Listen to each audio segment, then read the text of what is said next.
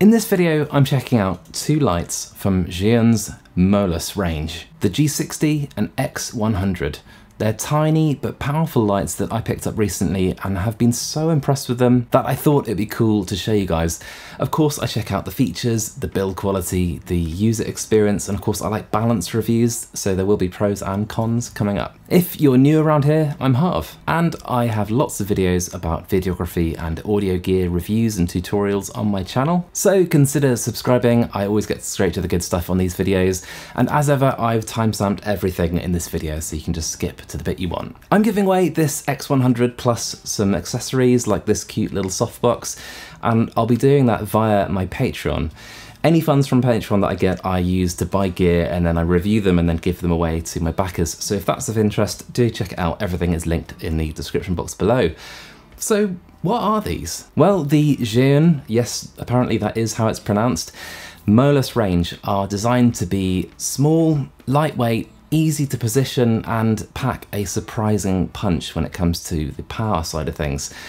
Let me show you a side-by-side comparison of the tech specs of these two products. Firstly, the size, and you can see they are tiny. The G60 is definitely more kind of cube-shaped. It's not that much bigger than something like a Rubik's Cube. And the X100 reminds me more of something like a compact camera or something like that. Weight-wise, they're both very light. The G60 at 300 grams and the X100 at 385. Power-wise, there's no surprises here. It's 60 watts and 100 watts. Quelle surprise. And then the brightness, and this is without a reflector, so just the bare bulb. The G60 is 2,376 lux at 1 meter, and the X100 3,881 lux at 1 meter again. In terms of the color accuracy, you can see they both score extremely well. These scores are more than enough to keep up with professional lights. And finally, they have the same color temperature range from 2700 Kelvin to 6500. That's a good, useful range. You can also control multiple Molus lights via their ZY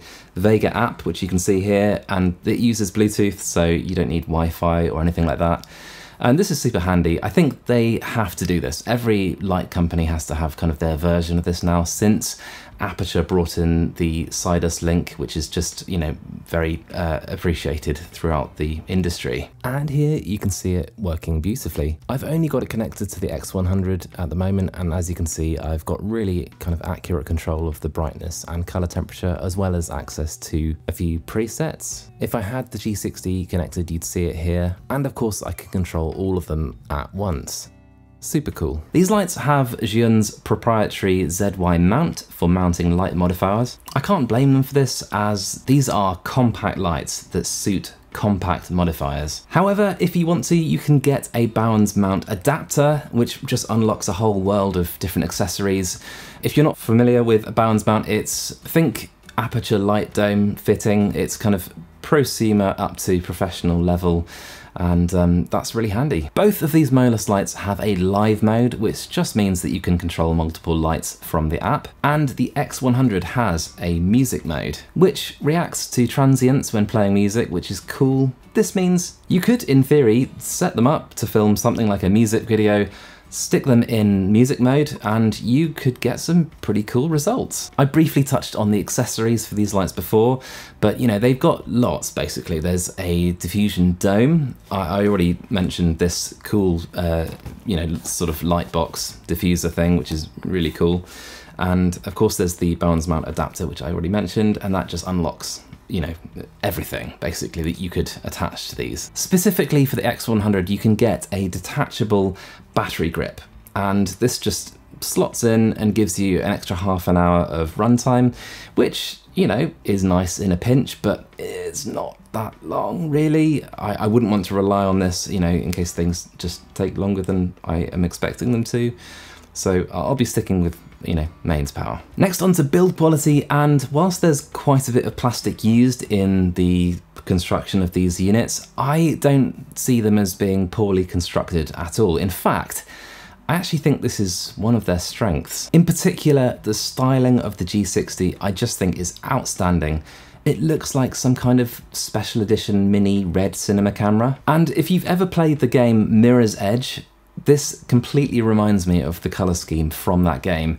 The kind of the bleach white, the black, and then a block bold colour. I think it looks excellent.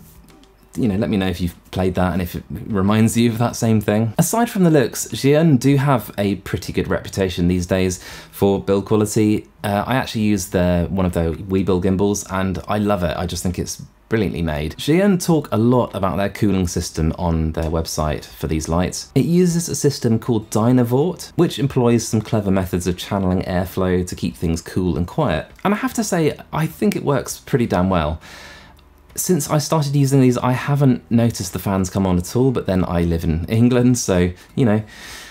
So I think probably if you're using these in an environment that's particularly hot, you might notice them coming on, but even then, it's just a very soft whir and not very noticeable at all. Next on to the user experience, and these are extremely easy to use and I doubt you'll need the manual at all. I like that you can rotate the dials to dial in the exact color temperature and brightness you want, or you can click them to jump to useful increments. I would say it's good to temper your expectations when it comes to the brightness.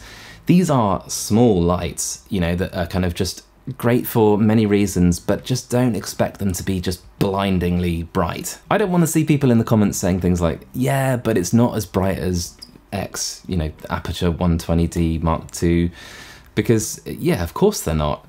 But in saying that, when I got them, when I plugged them in, I was kind of surprised, given the size of them, how bright they were. So you're probably wondering what these actually look like in use. Well, right now I'm using my normal setup. This is, up here I've got my key light, which is an Aputure 600D with a big light dome. It gives me plenty of power and lots of diffusion. So what if I was to switch that for the X100, for example? And this is what it looks like. It's, as you can tell, it's a much smaller source of light with a lot less diffusion, so that's why it looks a bit more like a spotlight. And but you know, it's not on full power, and you know, it's a kind of brighter beam because of the, you know, the less diffusion.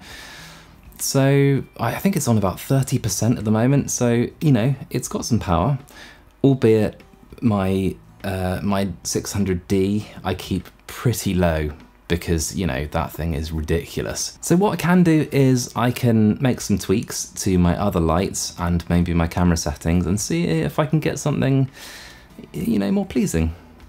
Let's see what it looks like. And there we go, that's a bit better, isn't it? I've lowered the power of the Molus X100 and I've brought up the power of my fill light a little bit. I've opened up my aperture a little bit on my camera. It's kind of passable. This is nowhere near as soft as I would like, but in a pinch, you know, it could work. You could add up, you could maybe put something like a silk in front of it and it might work, you know, quite nicely to make it more diffused. So it's pretty good. Next, I wanted to compare a couple of the different light modifiers, and this is just with the bare bulb.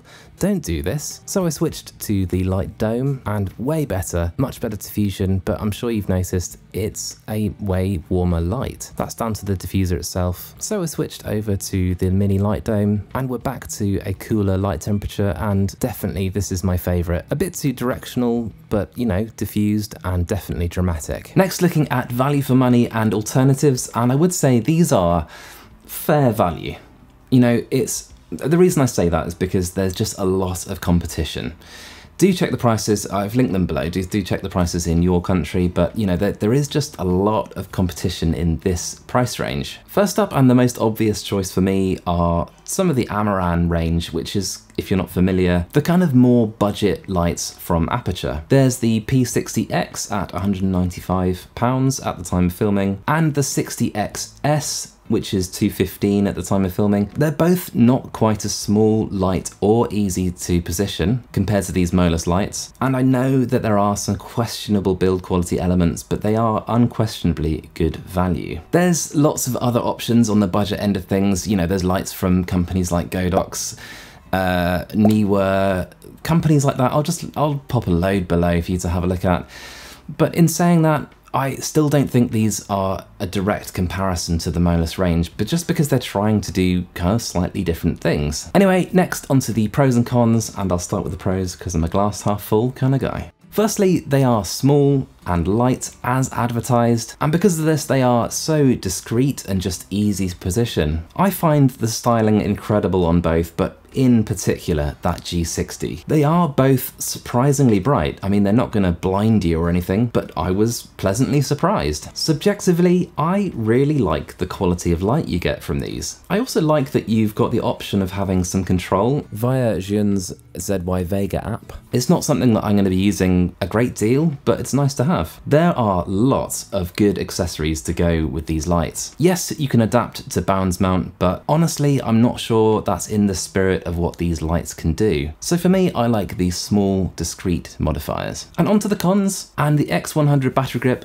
only lasts 30 minutes, so personally I would recommend sticking with mains power. You can get bundles with or without this, so personally I would say skip it. On a side note, I was baffled with the fact that with the battery grip attached and the mains plugged in, it doesn't charge the battery grip. I mean, that I cannot get my head around. The marketing kind of suggests using these as key lights. Whilst in theory you could do this, I would recommend using them more for fill or hair light duty. Finally, they are fair value. I'm not necessarily saying this is a con, but it's more that there's just a lot of competition in this price range, and whilst I love these lights, I'm not sure they're top of the pile. Finally, to my opinion of these, and I am a fan of Zhiyun as a company, and I'm a fan of this Molus range. The essence of this Molus range is that power slash brightness to size ratio, and that ratio is just off the charts. Overall, I found these just kind of a joy to use. They are so easy to live with and so easy to use, and they just kind of get out of your way and do exactly what they're meant to. In fact, I said they're easy to live with. I am gonna live with the G60. In fact, it's taken over main duty of for my hair light, which you can just see here, and I'm loving it. So buy these if you need discrete lights, ones that you might want to wall mount like I've done with my hair light. Maybe having a light that's especially small is useful for the way that you film. I'm trying to imagine what that might be, but you know, I'm sure you know. If that's the case, these are a really good choice.